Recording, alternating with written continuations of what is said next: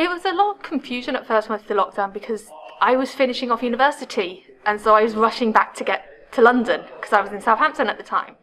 And it's very much up in the air of what's happening next, what do I do, what's going on with my course.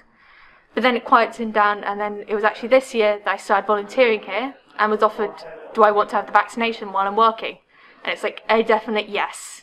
Yeah. It helps so many people just having it. Really, because it means I don't have to worry about having it in the future. I know I'm a lot more secure against having the vaccine and I'm not going to pass it on to anyone. Go get it. Unless you have a medical reason, go get it. It is worth it. You are protecting everyone who is around you in your life, not just yourself.